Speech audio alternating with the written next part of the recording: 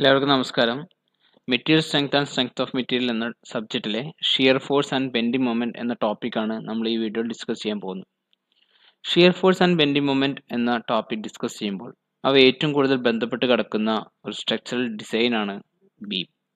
ആദ്യമായിട്ട് നമ്മൾ എന്താണ് ഒരു ബീം അല്ലെങ്കിൽ എന്താണ് ഒരു ബീമിന്റെ ഫംഗ്ഷൻ എന്ന് നമുക്ക് നോക്കാം. ഒരു ബീം എന്ന് പറയുമ്പോൾ സ്ട്രക്ചറൽ ഡിസൈൻ ആണ്. ആ സ്ട്രക്ചറൽ ഡിസൈന് അതിൽ വരുന്ന ലോഡുകളെ നിയന്ത്രിക്കാൻ വേണ്ടി ഉപയോഗിക്കുന്നതാണ്. ഇങ്ങനെ നിയന്ത്രിക്കാൻ വേണ്ടി ആ സ്ട്രക്ചറൽ ഡിസൈനെ സഹായിക്കുന്നതാണ് അതിലെ സപ്പോർട്ടുകളും അതിൻ്റെ ഡിസൈൻ സ്ട്രക്ചറും. അപ്പോൾ ഒരു ബീമിനെ നമുക്ക് എങ്ങനെ ഡിഫൈൻ ചെയ്യാം? Beam is A structural member that design to support transverse load, shear force and bending moment. Shear force എന്താണ്, ബെൻഡിങ് മൊമെന്റ് എന്താണ്, നമുക്ക് കുറച്ച് കഴിഞ്ഞതിന് ശേഷം ഡിസ്കസ് ചെയ്യാം. ആദ്യം നമുക്ക് എന്താണ് ട്രാൻസ്വേഴ്സ് ലോഡ് എന്നുകൊണ്ട് ഉദ്ദേശിക്കുന്നത് നമുക്ക് നോക്കാം. നമ്മളൊരു ബീമിൻ്റെ 2 ഡയമെൻഷണൽ വ്യൂ ആണ് ഇവിടെ കാണിച്ചിട്ടുള്ളത്. ആ 2 ഡയമെൻഷണൽ വ്യൂവിൽ തന്നെ ഫ്രണ്ട് വ്യൂ ആണ് നമ്മൾ എടുത്തിട്ടുള്ളത്. നമ്മൾ ഫ്രണ്ട് വ്യൂ നോക്കുന്ന സമയത്ത് ഈ ഒരു ബോഡിയുടെ സർഫസിന് 2 ആക്സിസുകൾ കാണാൻ സാധിക്കും. ഒന്ന് സർഫസിന് പാരലലായിട്ടും മറ്റൊന്ന് ആക്സിസിന് പെർപെൻഡിക്കുലർ ആയിട്ടും. ഇങ്ങനെ നമ്മുടെ സർഫസിന് പാരലലായിട്ട് വരയ്ക്കുന്ന ആക്സിസുകളെ ലോഞ്ചിറ്റ്യൂഡൽ ആക്സിസുകളെന്നും പെർപെൻഡിക്കുലറായിട്ട് വരയ്ക്കുന്ന ആക്സിസുകളെ ട്രാൻസ്വേഴ്സ് ആക്സിസുകളും എന്നാണ് വിളിക്കുന്നത്. നമ്മുടെ ഒരു ബീമിൽ ഏറ്റവും കൂടുതൽ അനുഭവപ്പെടുന്ന ലോഡുകൾ എന്ന് പറയുന്നത് എപ്പോഴും ട്രാൻസ്വേഴ്സ് ആക്സിസിന് പാരലലോ അല്ലെങ്കിൽ ട്രാൻസ്വേഴ്സ് ആക്സിസിലൂടെയോ ആയിരിക്കും. അങ്ങനെ ട്രാൻസ്വേഴ്സ് ആക്സിസിലൂടെ ആക്ട് ചെയ്യുന്ന ലോഡുകളെ നമ്മൾ വിളിക്കുന്ന പേരാണെന്ത്? ട്രാൻസ്വേഴ്സ് ലോഡുകൾ. അപ്പോൾ ഒരു ബീം ഏറ്റവും കൂടുതൽ റെസിസ്റ്റ് ചെയ്യുന്നതോ അല്ലെങ്കിൽ നിയന്ത്രിക്കുന്നതായ ലോഡുകൾ ട്രാൻസ്വേഴ്സ് ലോഡുകളായിരിക്കും. അതുകൊണ്ടാണ് ഡെഫിനിഷൻ നമ്മൾ ട്രാൻസ്വേഴ്സ് ലോഡ് എന്ന് പ്രത്യേകം എടുത്തു പറയാൻ കാരണം. ഇങ്ങനെ ഒരു ബീമിൽ ട്രാൻസ്വേഴ്സ് ലോഡ് വരുന്ന സമയത്ത് ആ ബീം അല്ലെങ്കിൽ ആ ഒരു സ്ട്രക്ചർ ആദ്യമായി അതിനെ റെസിസ്റ്റ് ചെയ്യാൻ ശ്രമിക്കും. ഇങ്ങനെ റെസിസ്റ്റ് ചെയ്യാൻ ശ്രമിക്കുന്നതിൻ്റെ ഭാഗമായിട്ട് ആ ബീമിൽ അനുഭവപ്പെടുന്ന ഫോഴ്സിനെ പറയുന്ന പേരാണ് ഷിയറിംഗ് ഫോഴ്സ്. ആ ഷിയറിംഗ് ഫോഴ്സ് നമ്മുടെ അപ്ലൈ ചെയ്യുന്ന ലോഡിനെ താങ്ങാനാവുന്നതിനേക്കാൾ കൂടുതൽ ഒരു വാല്യൂവിൽ എത്തുന്ന സമയത്ത് ആ ബീം എന്ത് ചെയ്യും? തകർന്നു പോകും അല്ലെങ്കിൽ ബ്രേക്ക് ചെയ്തു പോകും. അങ്ങനെ ബ്രേക്ക് ചെയ്യുന്ന പോകുന്ന സമയത്ത് അവയ്ക്ക് രണ്ടും ഇടയിലുള്ള ഈ കോമൺ സർഫസുകൾ പരസ്പരം തെന്നി മാറുകയാണ് ചെയ്യുന്നത്. അതായത് ഒരു പോർഷൻ താഴോട്ടും മറ്റൊരു പോർഷൻ മേലോട്ടുമാണ് പോകുന്നത്. ഈ ഒരു പ്രക്രിയയെ അല്ലെങ്കിൽ ഈ ഒരു പ്രോസസ്സിനെ പറയുന്ന പേരാണ് ഷിയറിംഗ് ഓഫ് അല്ലെങ്കിൽ ഷിയേർഡ് ഓഫ് എന്ന്. അങ്ങനെ ഷിയേർഡ് ഓഫ് ആയിട്ട് കാണിക്കുന്ന ഫിഗറാണ് തൊട്ടടുത്തായിട്ട് നിങ്ങൾക്ക് കാണാൻ സാധിക്കുന്നത്. എന്താണ് നമ്മൾ പറഞ്ഞത്? ഒരു ബീമിൽ ഒരു ലോഡ് വരുന്ന സമയത്ത് ആ ലോഡിനെ എന്ത് ചെയ്യും? റെസിസ്റ്റ് ചെയ്യാൻ ശ്രമിക്കും. ഇങ്ങനെ റെസിസ്റ്റ് ചെയ്യാൻ ശ്രമിക്കുന്നതിൻ്റെ ഭാഗമായിട്ട് ആ ബോഡിയിൽ രൂപപ്പെടുന്ന ഫോഴ്സിനെയാണ് എന്താ പറയുക? ഷിയറിംഗ് ഫോഴ്സ് എന്ന് പറയുന്നത്. ഇങ്ങനെ അനുഭവപ്പെടുന്ന ഷിയറിംഗ് ഫോഴ്സുകളെ റെസിസ്റ്റ് ചെയ്യാൻ കൂടി വേണ്ടിയാണ് എന്ത് ചെയ്യുന്നത്? ഒരു ബീം എന്ന സ്ട്രക്ചർ നമ്മൾ ഉപയോഗിക്കുന്നത്. അതുകൊണ്ടാണ് ഡെഫിനിഷൻ നമ്മൾ ഷിയറിംഗ് ഫോഴ്സ് എന്ന് കൂടി പറയാൻ കാരണം. അതുപോലെ തന്നെ ബെൻഡിങ് മൊമെന്റ്. എന്താണ് നമ്മൾ ബെൻഡിങ് മൊമെന്റ് എന്ന് കൂടി നമുക്ക് ചർച്ച ചെയ്യേണ്ടതായിട്ടുണ്ട്. ബെൻഡിങ് മൊമെന്റ് പറയുന്ന പോലെ തന്നെയാണ് നമുക്ക് അതിൽ ടോർഷൻ എന്നൊരു ടൈം കൂടി പരിചയപ്പെടാം. നമുക്ക് അടുത്തൊരു സ്ലൈഡിൽ എന്താണ് ബെൻഡിങ് മൊമെന്റ്, എന്താണ് ടോർഷൻ എന്ന് നമുക്ക് പഠിക്കാം. ബെൻഡിങ് മൊമെന്റ് എന്ന് പറയുമ്പോൾ നമ്മളൊരു ബോഡീനെ വളയ്ക്കാൻ ശ്രമിക്കുമ്പോൾ അനുഭവപ്പെടുന്ന മൊമെന്റിനെ എതിരെ അനുഭവപ്പെടുന്ന മൊമെന്റ്, അതായത് നമ്മൾ കൊടുക്കുന്ന മൊമെന്റ് കാരണം ആ ബോഡി ഡെവലപ്പ് ചെയ്യുന്ന മൊമെന്റിനെയാണ് എന്ത് പറയുക? ബെൻഡിങ് മൊമെന്റ് എന്ന് പറയുക. നമ്മൾ വളയ്ക്കാൻ ശ്രമിക്കുമ്പോഴാണ് ആ മൊമെന്റ് ഉണ്ടാവുന്നത്. ഇങ്ങനെ ബെൻഡിങ് അല്ലെങ്കിൽ മൊമെന്റ് ഉണ്ടാവാൻ കാരണം നമ്മൾ അപ്ലൈ ചെയ്യുന്ന റൊട്ടേറ്റിംഗ് ഫോഴ്സുകളാണ്. ഇങ്ങനെയുള്ള റൊട്ടേറ്റിംഗ് ഫോഴ്സുകളെയാണ് നമ്മൾ എന്ത് പറയുക? മൊമെന്റ് എന്ന് പറയാം. അപ്പോൾ നമ്മൾ കൊടുക്കുന്ന റൊട്ടേറ്റിംഗ് ഫോഴ്സ് അഥവാ മൊമെന്റ് കാരണം ആ ബോഡിക്കുണ്ടാകുന്ന ഡീഫോർമേഷനാണ് തൊട്ടടുത്തായിട്ട് കാണിച്ചിട്ടുള്ളത്. ഒന്നെങ്കിൽ ഇതുപോലെ മുകളിലോട്ടുള്ള ഡയറക്ഷനിൽ എന്ത് ചെയ്യാം? ബെൻഡ് ആവാം, അല്ലെങ്കിൽ താഴോട്ട് ഉള്ള ഡയറക്ഷനിൽ നമുക്ക് ബെൻഡിങ് നടക്കാം. ആ 2 വിധത്തിലുള്ള ബെൻഡിങ് ആണ് താഴെ കാണിച്ചത്. മുകളിലോട്ടുള്ള ബെൻഡിങ്ങിനെ പോസിറ്റീവ് ബെൻഡിങ് എന്നും താഴേക്കുള്ള ഡയറക്ഷനിൽ ബെൻഡ് ചെയ്യുന്നതിനെ നെഗറ്റീവ് ബെൻഡിങ് എന്നാണ് പറയുക. ഇതിന് പോസിറ്റീവ് എന്ന ടേം വരാൻ കാരണം നമ്മൾ അതിനൊരു എളുപ്പ വഴി പറഞ്ഞു തരാം. നമ്മൾ എന്ത് ചെയ്യുക? ഇങ്ങനെ ഒരു ബെൻഡിങ് വരയ്ക്കുന്ന സമയത്ത് ഇവിടെ 2 ഡോട്ടുകൾ ഇട്ട് കൊടുത്ത് നോക്കുക. 2 ഡോട്ടുകൾ ഇടുന്ന സമയത്ത് എന്തായിരിക്കും? നമുക്കൊരു സ്മൈലിയാണ് ലഭിക്കുക അല്ലേ? നമ്മൾ വാട്സാപ്പ് കാര്യങ്ങളിലൊക്കെ ഉപയോഗിക്കുന്ന ഒരു സ്മൈലി കിട്ടും. അതെന്താ? ചിരിക്കുന്നൊരു സ്മൈലി ആയിട്ട് നമുക്ക് മാറും. ആ ചിരിക്കുന്നതെന്ന് കാണിക്കുന്നതാണ് പോസിറ്റീവ് എന്നുള്ള ടൈം മുമ്പ് ഉപയോഗിക്കുന്നത്. ഓക്കെ, അപ്പോൾ അങ്ങനെ കണക്ട് ചെയ്യാൻ ശ്രമിക്കുക, പോസിറ്റീവ് ബെൻഡിങ്. അതുപോലെ തന്നെ നെഗറ്റീവ് ബെൻഡിങ് ചെയ്യുന്ന സമയത്ത് താഴോട്ടാണ് മൂവ് ചെയ്യുന്നത്. താഴോട്ട് മൂവ് ചെയ്യുന്ന സമയത്ത് നമ്മളിവിടെ 2 ഡോട്ട് ഇട്ട് കൊടുത്ത് നോക്കുക. അപ്പോൾ എന്തായിരിക്കും? ഒരു സാഡ്നെസ് ഫീലിംഗ് ആയിരിക്കും നമുക്ക് കിട്ടുക, അല്ലെങ്കിൽ ഒരു സാഡ്നെസ് ഫീലിംഗ് തരുന്നൊരു സ്മൈലി ആയിരിക്കും നമുക്ക് കിട്ടുക. അതുകൊണ്ടാണ് ഇതിനെ നെഗറ്റീവ് എന്ന് പറയുന്നത്. അങ്ങനെ നമ്മൾ സിമ്പിൾ ഒരു കണക്ഷൻ നമ്മൾ ഉണ്ടാക്കിയെടുക്കാം മറക്കാതിരിക്കാൻ വേണ്ടിയിട്ട്. അപ്പോൾ പോസിറ്റീവ് ബെൻഡിങ് ഉണ്ട്, നെഗറ്റീവ് ബെൻഡിങ് ഉണ്ട്. പോസിറ്റീവ് ബെൻഡിങ്ങിന് പറയുന്ന വേറൊരു പേരാണ് സാഗിങ്, അതുപോലെ നെഗറ്റീവ് ബെൻഡിങ്ങിന് പറയുന്ന വേറൊരു പേരാണ് ഹോഗിങ്. ഓക്കെ, ഈ രണ്ട് ടേമുകളും ഒന്ന് ഓർത്ത് വയ്ക്കുക. നമുക്ക് ബെൻഡിങ് മൊമെൻറ്റും ഷിയർ ഫോഴ്സ് ഡയഗ്രം വരയ്ക്കേണ്ടതായിട്ട് വരുന്നുണ്ട്. ആ സമയത്താണ് സാഗിങ്ങും ഹോഗിങ്ങിൻ്റെ ഇമ്പോർട്ടൻസ് നമുക്ക് മനസ്സിലാവുക. ഓക്കെ, അതായത് നമ്മൾ അതിനെ പോസിറ്റീവ് ഫോഴ്സുകളും നെഗറ്റീവ് ഫോഴ്സുകളൊക്കെ ആയിട്ട് മാറ്റുന്നുണ്ട്. ആ സമയത്താണ് നമുക്ക് ഈ ഒരു ടേം ആവശ്യമായിട്ട് വരിക. അപ്പോൾ ആ സമയത്ത് ഡീറ്റെയിൽ ആയിട്ട് പറഞ്ഞുതരാം. ജസ്റ്റ് എന്താണ് ഹോഗിങ്, എന്താണ് സാഗിങ് എന്ന് ജസ്റ്റ് മനസ്സിലാക്കി വയ്ക്കുക. ഇനി അടുത്തൊരു ടേമാണ് എന്ത്, ടോർഷൻ. നമ്മൾ നേരത്തെ എന്ത് പറഞ്ഞു, എന്തിൻ്റെ ഭാഗമായിട്ടാണ് നമ്മൾ ആ ബോഡിയെ വളയ്ക്കാൻ ശ്രമിക്കുന്നതിന് അല്ലെങ്കിൽ റൊട്ടേറ്റ് ചെയ്യാൻ ശ്രമിക്കുന്നതിൻ്റെ ഭാഗമായിട്ടാണ് ആ ബോഡിയിൽ എന്താണ് ഒരു ബെൻഡിങ് മൊമെന്റ് ഉണ്ടാവും എന്ന് പറഞ്ഞു. ഇതുപോലെ തന്നെ നമ്മൾ എന്ത് ചെയ്യുക, ഒരു സർക്കുലർ റോഡ് എടുത്തിട്ട് അതിനെ തിരിക്കാൻ ശ്രമിക്കുക അല്ലെങ്കിൽ ട്വിസ്റ്റ് ചെയ്യാൻ ശ്രമിക്കുക. ഇങ്ങനെ ട്വിസ്റ്റ് ചെയ്യാൻ ശ്രമിക്കുന്നതിൻ്റെ ഭാഗമായിട്ട് ആ ബോഡിയിൽ അനുഭവപ്പെടുന്ന റെസിസ്റ്റൻസിനെ വിളിക്കുന്ന പേരാണെന്ത്, ടോർഷൻ. അങ്ങനത്തെ ഒരു ടോർഷൻ എഫക്റ്റാണ് നമ്മൾ തൊട്ട് താഴെയായിട്ട് കാണിച്ചിട്ടുള്ളത്. നമ്മൾ ഈ സർക്കുലർ റോഡിനെ തിരിക്കാൻ ശ്രമിക്കുമ്പോൾ അനുഭവപ്പെടുന്ന ട്വിസ്റ്റിംഗ് എഫക്റ്റാണ് തൊട്ട് താഴെ കാണിച്ചിട്ടുള്ളത്. ഇതാണ് ടോർഷൻ. അപ്പോൾ നമ്മൾ shear force, bending moment, torsion എന്താണെന്ന് നോക്കിക്കഴിഞ്ഞു. ഇത്രയാണ് നമ്മൾ shear force and bending moment പഠിക്കുന്ന സമയത്ത് നമ്മളിലേക്ക് കടന്നു വരുന്ന കോമൺ ടേമുകൾ. അടുത്തായിട്ട് നമുക്ക് എന്ത് ചെയ്യാം, ടൈപ്പ് ഓഫ് ബീംസ് എന്താണെന്ന് നോക്കാം. ഏതൊക്കെ ടൈപ്പ് ബീമുകൾ ഉണ്ട് നമുക്ക് ജസ്റ്റ് ഒന്ന് നോക്കാം. ടൈപ്പ് ഓഫ് ബീമുകൾ എന്ന് പറയുമ്പോൾ സിംപ്ലി സപ്പോർട്ടഡ് ബീമാണ് അതിൽ ആദ്യമായിട്ട് വരുന്നത്. സിംപ്ലി സപ്പോർട്ടഡ് ബീം എന്ന് പറയുമ്പോൾ നമ്മളൊരു ബീമിൻ്റെ രണ്ടറ്റത്തും ജസ്റ്റ് സിമ്പിൾ ആയിട്ട് എന്ത് ചെയ്യുക, ഒരു സപ്പോർട്ട് കൊടുക്കുക. അതിനെ താങ്ങാൻ ആവശ്യമായിട്ടുള്ള ജസ്റ്റ് ഒരു സപ്പോർട്ട്. ഫിസിക്കലി അതിനെന്തില്ല, ഒരു സ്ട്രോങ് കണക്ഷൻസോ കാര്യങ്ങളോ ഉണ്ടാകത്തില്ല. ജസ്റ്റ് ഒരു സപ്പോർട്ട് മാത്രമായിരിക്കും. ആ ബീമിനെ താങ്ങാൻ ആവശ്യമായിട്ടുള്ള ജസ്റ്റ് ഒരു സപ്പോർട്ട് മാത്രം നമ്മൾ കൊടുക്കുന്നതിനാണ് നമ്മൾ എന്ത് പറയുക, സിംപിളി സപ്പോർട്ടഡ് ബീം എന്ന് പറയാം. സിമ്പിളായിട്ട് പറയുകയാണെങ്കിൽ നമ്മളൊരു വെട്ടുകല്ല് ക്രോസ് ആയിട്ട് രണ്ട് വെട്ടുകല്ലിന് മുകളിൽ വെക്കുമ്പോൾ അതാണ് സിമ്പിൾ സപ്പോർട്ടഡ്. രണ്ട് വെട്ടുകല്ല് ഇങ്ങനെ കുത്തനെ വെച്ചതിന് ശേഷം ആ രണ്ട് കുത്തനെ വെച്ച വെട്ടുകല്ലിന് മുകളിൽ വേറൊരു വെട്ടുകല്ല് കൊണ്ട് വെക്കുന്ന സമയത്ത് ആ അനുഭവപ്പെടുന്ന ആ സ്ട്രക്ചറിന് പറയുന്ന പേരാണെന്ത്, simply supported beam. Just simple ആയിട്ടുള്ള സപ്പോർട്ടുകളേ ഉള്ളൂ. അതിനെന്തില്ല, അഡീഷണൽ ആയിട്ട് അതായത് നമ്മൾ എവിടെ ഫിക്സിങ്ങോ കാര്യങ്ങളോ ഒന്നും ചെയ്യുന്നില്ല. അങ്ങനെ സിമ്പിളായിട്ട് നമ്മൾ ഉണ്ടാക്കുന്ന സ്ട്രക്ചറുകളെയാണ് സിംപ്ലി സപ്പോർട്ടഡ് ബീമുകൾ എന്ന് പറയും. അടുത്തൊന്നാണ് കാൻഡിലെവർ ബീം. കാൻഡിലെവർ ബീമുകൾ നമ്മൾ പറയുന്ന അതിൻ്റെ പ്രത്യേകത എന്ന് വെച്ച് കഴിഞ്ഞാൽ അതിൻ്റെ ഒരു എൻഡ് എന്തായിരിക്കും, ഫിക്സ്ഡ് ആയിരിക്കും. മറ്റേ എൻഡ് എന്തായിരിക്കും, ഫ്രീ എൻഡ് ആയിരിക്കും. അങ്ങനെ ഒരു എൻഡ് ഫിക്സ്ഡും മറ്റേ എൻഡ് ഫ്രീ ആയിട്ടും ഇരിക്കുന്ന ബീമുകളെ പറയുന്ന പേരാണ് കാൻഡിലെവർ ബീമുകൾ എന്ന് പറയും. നിങ്ങൾ ഇപ്പോൾ നമ്മൾ വീടുകളിലൊക്കെ നമ്മൾ എന്ത് ചെയ്യാറുണ്ട്, നമ്മൾ വീടിൻ്റെ ഉമ്മറത്ത് നമ്മൾ അഡീഷണൽ ആയിട്ട് എന്ത് ചെയ്യുക, ഒരു എക്സ്റ്റൻഷൻ കൊടുക്കാറുണ്ട് അല്ലേ. നമ്മളെ ചുമരിൽ നിന്ന് എക്സ്റ്റൻഷൻ കൊടുക്കാറുണ്ട്. അതിൻ്റെ ഉള്ളിൽ നമ്മൾ എന്ത് ചെയ്യുക, ലൈറ്റും കാര്യങ്ങളൊക്കെ ഫിറ്റ് ചെയ്യുന്നുണ്ട്. ആ ബീമുകളെ നമ്മൾ വിളിക്കുന്ന പേരാണ് കാൻഡിലെവർ എന്ന് പറയുക. അതായത് അതിൻ്റെ ഒരു എൻഡ് മാത്രമാണ് എന്ത് ഫിക്സ് ചെയ്തിരിക്കുന്നത്, മറ്റേ എൻഡ് എന്താണ്, ഫ്രീ ആണ്. മൂന്നാമതൊരു ടൈപ്പാണ് ഓവർ ഹാങ്ങിങ് ബീം. ഓവർ ഹാങ്ങിങ് ബീം എന്ന് പറയുമ്പോൾ നമ്മൾ കൊടുക്കുന്ന സപ്പോർട്ടുകൾക്ക് പുറമേ ആയിരിക്കും എന്തുണ്ടാവുക, അതിൽ അപ്ലൈ ചെയ്യുന്ന ലോഡ് വരുന്നത്. അങ്ങനെയുള്ള ലോഡുകളെ അല്ലെങ്കിൽ അങ്ങനെയുള്ള ലോഡുകളെ റെസിസ്റ്റ് ചെയ്യാൻ ഉപയോഗിക്കുന്ന സ്ട്രക്ചറുകളെയാണ് നമ്മൾ എന്ത് ചെയ്യുക, ഓവർ ഹാങ്ങിങ് ബീം എന്ന് പറയുക. അത് ഒന്നെങ്കിൽ ഒരു ഡയറക്ഷനിൽ മാത്രമായിരിക്കും എക്സ്റ്റെൻഡ് ചെയ്ത് കിടക്കുക, അല്ലാന്നുണ്ടെങ്കിൽ രണ്ട് ഡയറക്ഷനിലോട്ടും എക്സ്റ്റെൻഡ് ചെയ്ത് കാണാം. അത് സിംഗിൾ സൈഡർ എന്ന് പറയും, ഡബിൾ സൈഡർ എന്ന് പറയും. സിംഗിൾ സൈഡർ ഓവർ ഹാങ്ങിങ് ബീമുണ്ട്, ഡബിൾ സൈഡർ ഓവർ ഹാങ്ങിങ് ബീമുണ്ട്. നാലാമത്തെ ഒരു ടൈപ്പാണ് ഫിക്സ്ഡ് ബീം. ഫിക്സ്ഡ് ബീമിന്റെ പ്രത്യേകത എന്ന് പറയുമ്പോൾ രണ്ട് എൻഡുകൾ എന്തായിരിക്കും, ഫിക്സ്ഡ് ആയിരിക്കും. അതായത് രണ്ട് എൻഡിലും എന്തുണ്ടാവില്ല, മൂവ്മെന്റ് കാര്യങ്ങൾ ഉണ്ടാവില്ല. രണ്ട് എൻഡിലും ഫിക്സ്ഡ് ആയിരിക്കും സപ്പോർട്ടുകൾ. അങ്ങനത്തെയുള്ള സ്ട്രക്ചറുകളാണ് ഫിക്സ്ഡ് ബീമുകൾ എന്ന് പറയാം. അവസാനത്തെയും അടുത്തുമായിട്ടുള്ള ബീമാണെന്ത്, കണ്ടിന്യൂസ് ബീം. കണ്ടിന്യൂസ് ബീം എന്ന് പറയുമ്പോൾ മൂന്നോ അതിലധികമോ, ഒന്നെങ്കിൽ മൂന്ന് സപ്പോർട്ടുകൾ വരാം, അല്ലെങ്കിൽ മൂന്നിൽ കൂടുതൽ സപ്പോർട്ടുകൾ വരുന്ന ഒരു സ്ട്രക്ചറൽ ഡിസൈൻ ആണെന്ത്, കണ്ടിന്യൂസ് ബീം. ഒരു എക്സാമ്പിൾ പറയുകയാണെങ്കിൽ നമ്മൾ ട്രെയിന് ഒരു നദിക്ക് കുറുകെ പോകുന്നത് ശ്രദ്ധിച്ചിട്ടുണ്ടാവും. ആ പോകുന്ന സമയത്ത് ആ ട്രെയിനിന്റെ ഭാരത്തെ സപ്പോർട്ട് ചെയ്യാൻ വേണ്ടിയിട്ട് നമ്മൾ കുത്തനെ കുറെ സപ്പോർട്ടുകൾ കൊടുത്തിട്ടുണ്ടാവും. ആ സപ്പോർട്ടുകൾക്ക് മേലെ ആയിരിക്കും നമ്മൾ ആ ട്രെയിൻ പോകുന്ന പാളം ഡിസൈൻ ചെയ്തിട്ടുണ്ടാവുക. ഈ മൊത്തത്തിലുള്ള ഡിസൈനിങ്ങിന് നമ്മൾ കണ്ടിന്യൂസ് ബീം എന്നാണ് പറയാ. അതായത് ഒന്നിലധികം സിമ്പിൾ സപ്പോർട്ടുകൾ ചേർന്നിട്ടാണ് എന്തുണ്ടാവുക, ഒരു കണ്ടിന്യൂസ് ബീം ഉണ്ടാവുക. സിമ്പിൾ സപ്പോർട്ടർ തന്നെ ആയിരിക്കണം എന്നില്ല, വേറെ ഏത് സപ്പോർട്ടും വേണമെങ്കിലും ആവാം. ഞാനൊരു എക്സാമ്പിൾ പറഞ്ഞ സമയത്ത് പറഞ്ഞതാണ്. ഒന്നിലധികം സിമ്പിൾ സപ്പോർട്ടുകൾ ചേർന്നിട്ട് എന്തുണ്ടാവാം, കണ്ടിന്യൂസ് ബീം ഉണ്ടാവാം. ഇത്രയാണ് ടൈപ്പ് ഓഫ് ബീമിൽ നമുക്ക് പറയാനുള്ളത്. അടുത്തൊരു പോർഷനാണ് നമുക്ക് ടൈപ്പ് ഓഫ് ലോഡ്. നമ്മൾ എന്ത് ചെയ്യാം, ഇപ്പൊ ബീം എന്താണെന്ന് പറഞ്ഞു, ഏതൊക്കെ തരത്തിൽ ബീമുകൾ ഉണ്ട് നമ്മൾ പറഞ്ഞു. ഇനി ഈ ബീമുകൾ അനുഭവപ്പെടുന്ന ഫോഴ്സുകൾ ഏതൊക്കെ ടൈപ്പ് ഉണ്ട് നമുക്ക് നോക്കാം. അത് പ്രധാനമായും മൂന്ന് രീതിയിലാണുള്ളത്. ഒന്ന് എന്ന് പറഞ്ഞാൽ പോയിന്റ് ലോഡ് അല്ലെങ്കിൽ കോൺസെൻട്രേറ്റഡ് ലോഡ്. പേരിൽ തന്നെ ഉണ്ട് പോയിന്റ് ലോഡ്. ഒരു പോയിന്റിൽ മാത്രം ആക്ട് ചെയ്യുന്ന ലോഡുകളെ പറയുന്ന പേരാണ് എന്ത്? Point load. അതൊന്നുണ്ടെങ്കിൽ എന്താവാം? നമ്മുടെ സർഫസിന് ഹൊറിസോണ്ടൽ ആയിരിക്കാം, അല്ലെങ്കിൽ വെർട്ടിക്കൽ ആയിരിക്കാം, അല്ലെങ്കിൽ ഇൻക്ലൈൻഡ് ആയിരിക്കാം. ആ 3 ഡയറക്ഷനിൽ വരുന്ന ഫോഴ്സുകൾ നമ്മളിവിടെ ചിത്രത്തിൽ കാണിച്ചിട്ടുണ്ട്. ഇങ്ങനെ അനുഭവപ്പെടുന്ന ഫോഴ്സുകളെയാണ് നമ്മുടെ പോയിന്റ് ലോഡ് അല്ലെങ്കിൽ കോൺസെൻട്രേറ്റഡ് ലോഡ് എന്ന് പറയുക. അടുത്തൊരു ടൈപ്പാണ് യൂണിഫോംലി ഡിസ്ട്രിബ്യൂട്ടഡ് ബീം. ഇതിന്റെ എല്ലാം പേരിൽ തന്നെ അതിന്റെ പ്രത്യേകതകൾ ഉണ്ടാവും. യൂണിഫോംലി ഡിസ്ട്രിബ്യൂട്ടഡ് ബീം അല്ലെങ്കിൽ UDL എന്നാണ് അതിന്റെ ഷോർട്ട്.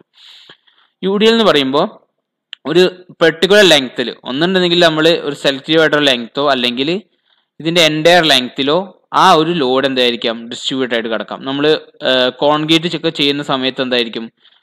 ഒരു എൻറ്റയർ ലെങ്ത് അല്ലെങ്കിൽ ഒരു ഏരിയയിൽ മൊത്തം കോൺസെൻട്രേറ്റഡ് ആയിരിക്കും. അങ്ങനത്തെ ആ ലോഡുകളെ പറയുന്ന പേരാണ്, അല്ലെങ്കിൽ അങ്ങനത്തെയുള്ള ബീമുകളെ നമ്മൾ ഡിസൈൻ ചെയ്യുമ്പോൾ നമ്മൾ ഉപയോഗിക്കുന്ന ഫോഴ്സുകളെ പറയുന്ന പേരാണ് എന്ത്? യൂണിഫോംലി ഡിസ്ട്രിബ്യൂട്ടഡ് ലോഡ് എന്ന് പറയുന്നത്, UDL. അതാണ് അതിന്റെ ഷോർട്ട് ഫോം.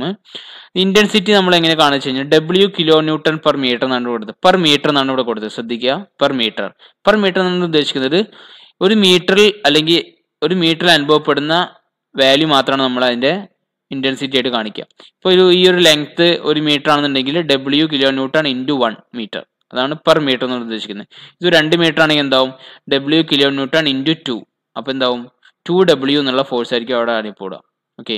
ഇനി എൻറ്റയർ ലെങ്ത്, ഒരു ബീമിന്റെ എൻറ്റയർ ലെങ്ത്തിനെ പറയുന്ന പേരാണ് സ്പാൻ ഓഫ് ബീം എന്ന് പറയും. അങ്ങനെ എൻറ്റയർ ലെങ്ത്തിലാണെങ്കിൽ ആ എൻറ്റയർ ലെങ്ത് എത്രയാണോ നോക്കുക. ഇപ്പോൾ 5 മീറ്റർ ആണെങ്കിൽ ഡബ്ല്യുവിന്റെ വാല്യൂ 20 ആണെങ്കിൽ 20 × 5, അങ്ങനെയാണെങ്കിൽ 100 kN ഫോഴ്സ് ആയിരിക്കും ഇതിന് എൻറ്റയർ ലെങ്ത്തിൽ അനുഭവപ്പെടുക. ഇങ്ങനെ UDLന്റെ വേറൊരു പ്രത്യേകത പറഞ്ഞപ്പോൾ നമ്മൾ എന്ത് ചെയ്യും? ഒരു ലെങ്ത്തിലാണ് ഇതിന്റെ വെയിറ്റ് ഡിസ്ട്രിബ്യൂട്ട് ചെയ്ത് കിടക്കുന്നത് പറഞ്ഞു. പക്ഷേ ഇതിന്റെ എല്ലാം ഒരു പെർട്ടിക്കുലർ പോയിന്റിലായിരിക്കും കോൺസെൻട്രേറ്റ് ചെയ്തിരിക്കുക. ആ പോയിന്റ് കണ്ടുപിടിക്കാൻ നമ്മൾ സെൻട്രോയിഡ് എന്നുള്ളൊരു ടേമാണ് ഉപയോഗിക്കുക. സെൻട്രോയിഡ്, ഒരു ബോഡിയുടെ സെൻട്രോയിഡ് എന്താണ്? കുറേ ബോഡികൾക്ക് നമ്മൾ സെൻട്രോയിഡ് ഡിഫൈൻ ചെയ്തിട്ടുണ്ട്. സെൻട്രോയിഡ് എന്ന് പറയുമ്പോൾ ആ ഒരു എൻറ്റയർ ബോഡി എടുക്കുമ്പോൾ ആ ബോഡിയുടെ എല്ലാ വെയിറ്റുകളും അല്ലെങ്കിൽ എല്ലാ മാസുകളും അല്ലെങ്കിൽ എല്ലാ ഏരിയകളും കോൺസെൻട്രേറ്റ് ചെയ്ത ഒരു പോയിന്റ് നമുക്ക് ലഭിക്കും. ആ പോയിന്റിലൂടെ ആയിരിക്കും അതിന്റെ എൻറ്റയർ വെയിറ്റിൽ നമ്മൾ ആക്ട് ചെയ്യുക. ആ പോയിന്റിനെ വിളിക്കുന്ന പേരാണ് എന്ത്? സെൻട്രോയിഡ്. ഇങ്ങനെ നമ്മൾ ഇവിടെ നോക്കുമ്പോൾ ഇതൊരു ലെങ്ത് ആണ് അല്ലേ? ഒരു ലെങ്ത്തിന്റെ സെൻട്രോയിഡ് എന്ന് പറഞ്ഞാൽ ആ ലെങ്ത്തിന്റെ എപ്പോഴും പകുതിയിലായിരിക്കും ഉണ്ടാവുക. ആ യൂണിഫോംലി ഡിസ്ട്രിബ്യൂട്ടഡ് ലോഡിന്റെ ലെങ്ത്തിന്റെ പകുതിയിലായിരിക്കും സെൻട്രോയിഡ് ഉണ്ടാവുക. ആ സെൻട്രോയിഡിലൂടെ ആയിരിക്കും ഈ എൻറ്റയർ വെയിറ്റ് ആക്ട് ചെയ്യുക. നമുക്ക് പ്രോബ്ലം ചെയ്യുന്ന സമയത്താണ് ഈ പോയിന്റ് നമുക്ക് ലൊക്കേറ്റ് ചെയ്യേണ്ടി വരിക. അപ്പോൾ ആ സമയത്ത് കൂടുതൽ ഡീറ്റെയിൽ ആയിട്ട് പറഞ്ഞുതരാം. അടുത്തൊരു ടൈപ്പാണ് uniformly varying load. Distributor load പറഞ്ഞ പോലെ തന്നെയാണ് വേരിയിങ് ലോഡിന്റെ കേസ്. യൂണിഫോം ആയിട്ട് എന്തുണ്ടായിരിക്കും? ഇൻക്രീസ് ചെയ്തുകൊണ്ടിരിക്കും. അതായത് 1, 2, 3, 4 അങ്ങനെ ഒരു യൂണിഫോം ഇൻക്രീസ്മെന്റ് ആവുക ആ ലോഡിൽ ഉണ്ടാവുക. അങ്ങനെയാണ് അതിന്റെ ഇന്റൻസിറ്റി കൂടിക്കൂടി വരിക.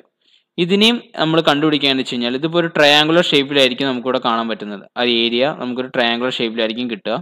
അപ്പോൾ എങ്ങനെ ട്രയാങ്കിളിന്റെ ഏരിയ കാണുക? ആ ട്രയാങ്കിളിന്റെ ഏരിയ ആയിരിക്കും അവിടെ അനുഭവപ്പെടുന്ന ഫോഴ്സിന്റെ ഇന്റൻസിറ്റി. അപ്പോൾ ഹാഫ് BH ആണ് കിട്ടുക. ഹാഫ് ഇൻറ്റു ഈ ലെങ്ത് ഇൻറ്റു ഈ ഹൈറ്റ്. അങ്ങനെ ചെയ്യുമ്പോഴാണ് നമുക്ക് എന്ത് കിട്ടുക? അവിടെ അനുഭവപ്പെടുന്ന ലോഡിന്റെ ഇന്റൻസിറ്റി കിട്ടുക.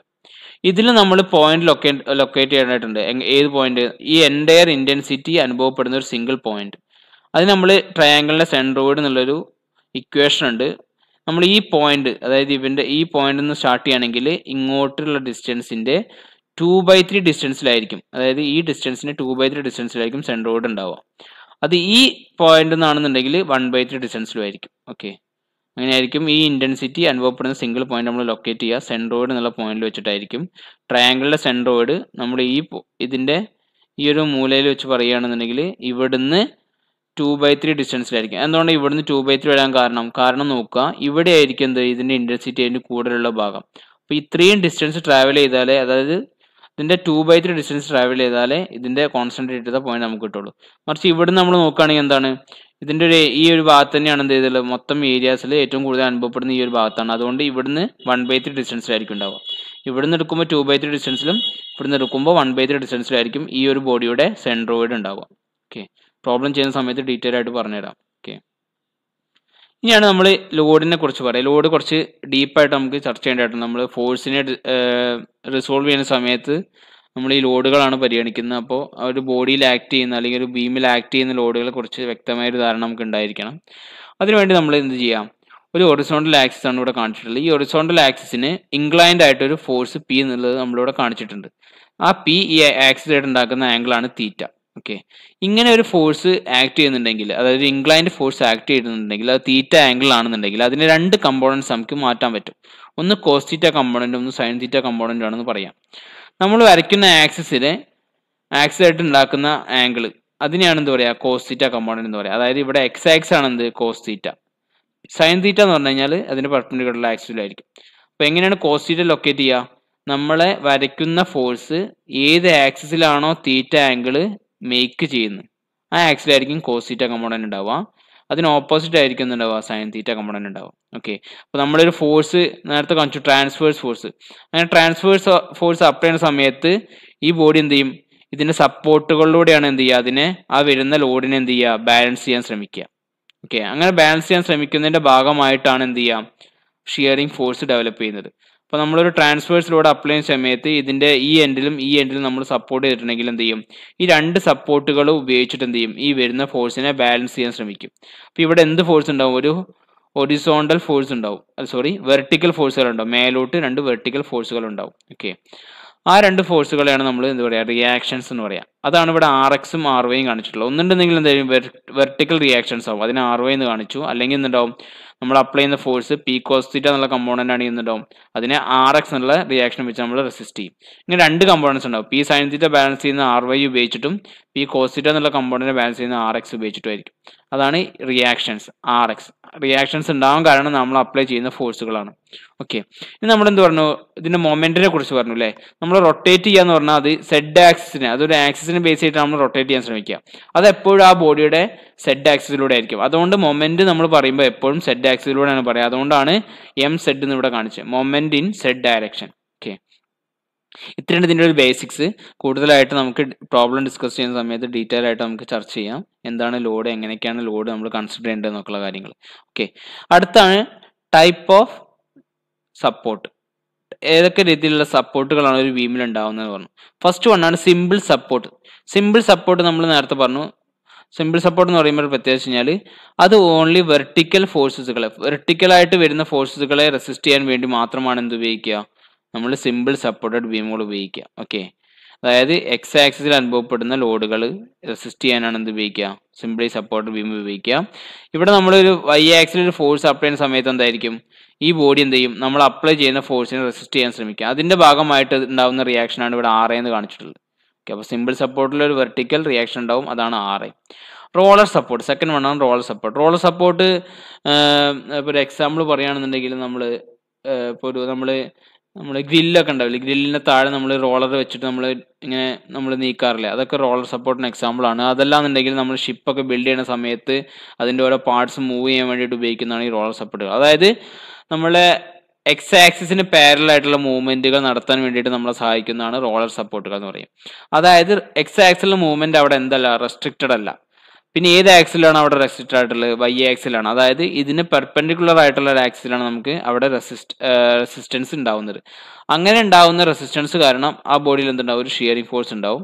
അതാണ് നമ്മൾ റിയാക്ഷൻ ആർ ആയിട്ട് ഇവിടെ കാണിച്ചിട്ടുള്ളത്.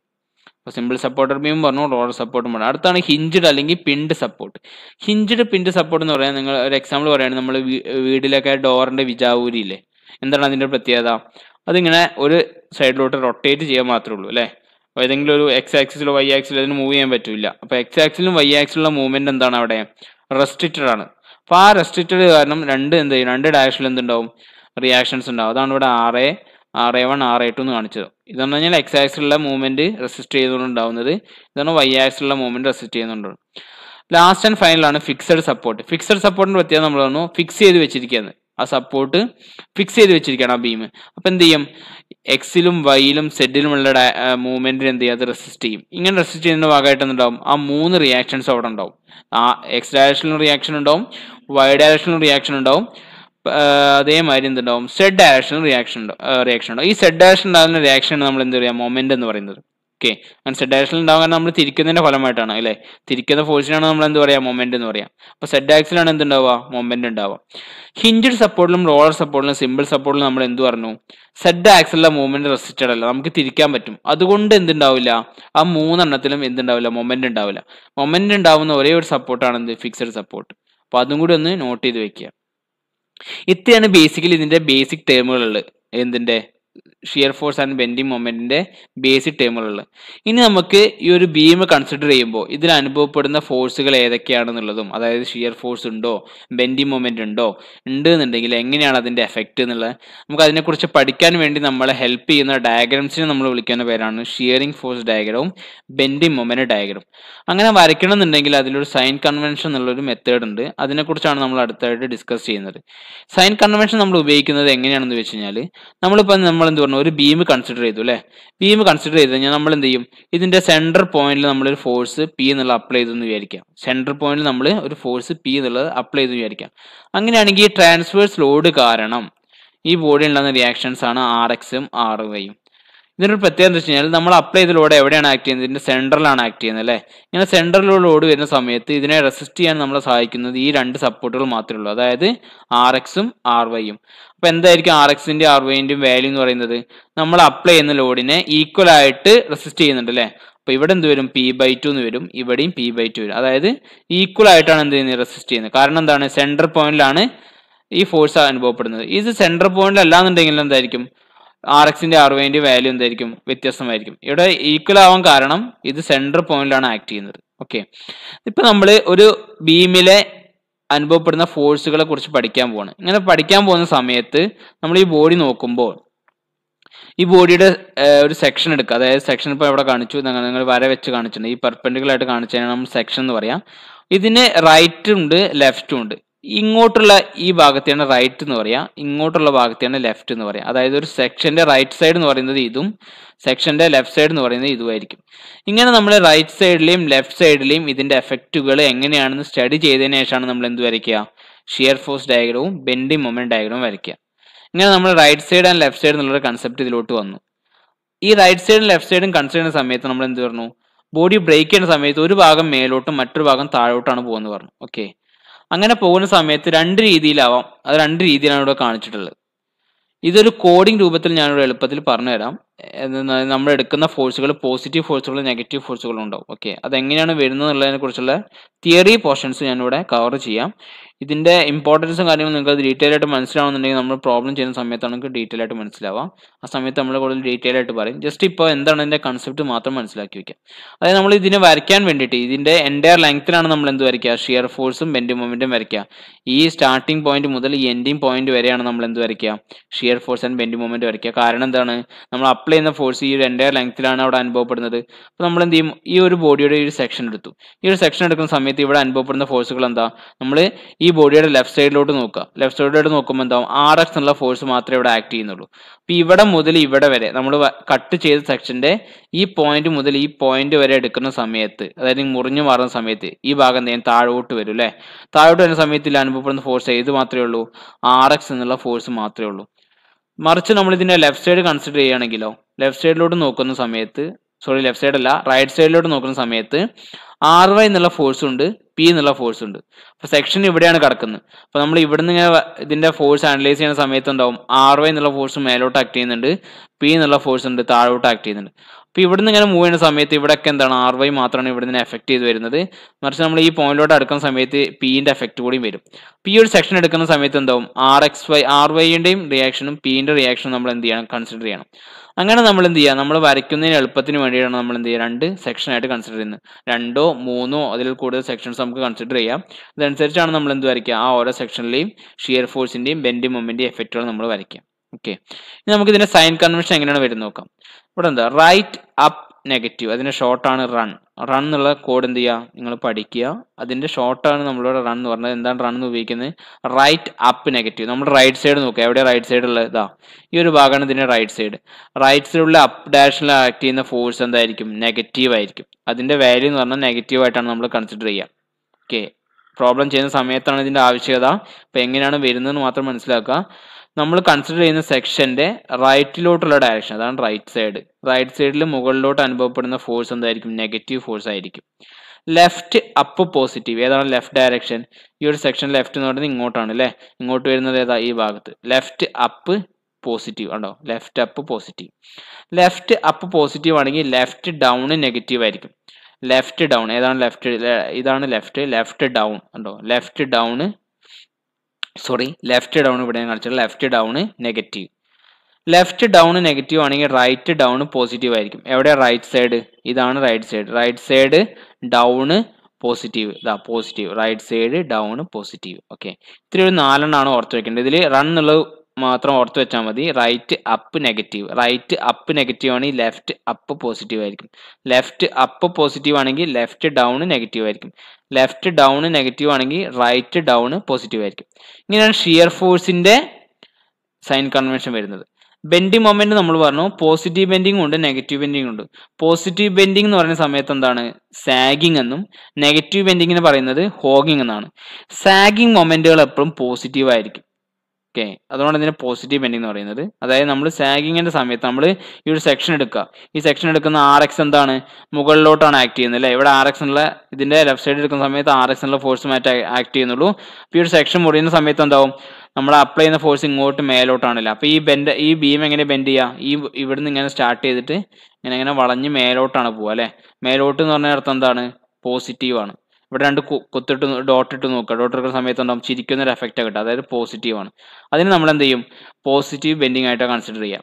ഇനി നമ്മൾ എന്ത് ചെയ്യുക? നെഗറ്റീവ് ബെൻഡിങ്ങിന് കേസ് പറഞ്ഞു അല്ലേ?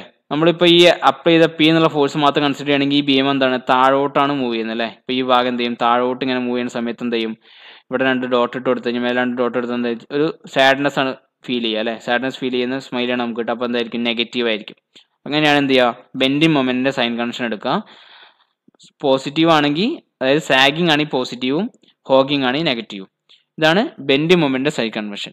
ഇത് രണ്ടും നമുക്ക് ഡീറ്റെയിൽ ആയിട്ട്, അതായത് സൈൻ കൺവെൻഷൻ എങ്ങനെയാണ് നമ്മൾ ഉപയോഗിക്കുന്നത് നമുക്ക് പ്രോബ്ലം ചെയ്യുന്ന മീൻസ് ഡീറ്റെയിൽ ആയിട്ട് നമ്മൾ പറഞ്ഞു തരാം. ഇപ്പം നമ്മൾ ഇത്രയും ഈ സ്ലൈഡിൽ നമ്മൾ ഇതിന്റെ തിയറി പാർട്സ് ആണ് കവർ ചെയ്തിട്ടുള്ളത്. ഇത്രയും ഭാഗങ്ങളാണ് ഇതിന്റെ തിയറി പാർട്സ് നമ്മൾ ശ്രദ്ധിക്കേണ്ടതായിട്ടുള്ളത്. എന്തൊക്കെയായിരുന്നു? എന്താണ് ഒരു ബീമിൽ അനുഭവപ്പെടുന്ന ലോഡ്, അതിന് പറയുന്ന പേരാണ് ട്രാൻസ്വേഴ്സ് ലോഡ്. അടുത്തായിട്ട് നമ്മൾ എന്ത് പഠിച്ചു? ഷിയറിംഗ് ഫോഴ്സ് എന്താണ് പഠിച്ചു, ബെൻഡിങ് മൊമെന്റ് എന്താ പഠിച്ചു, ടോർഷൻ എന്താ പഠിച്ചു, ടൈപ്പ് ഓഫ് ബീം പഠിച്ചു, ടൈപ്പ് ഓഫ് സപ്പോർട്ട് പഠിച്ചു, ടൈപ്പ് ഓഫ് ലോഡ് പഠിച്ചു, sign convention in SFD BMD. SFD BMD എന്ന് പറഞ്ഞു കഴിഞ്ഞാൽ shear force diagram, bending moment ഡയഗ്രത്തിന് short ഫോമുകളാണ്. ഇത്രയാണ് നമ്മൾ ഈ വീഡിയോയിൽ ഡിസ്കസ് ചെയ്തിരിക്കുന്നത്. Okay, thank you.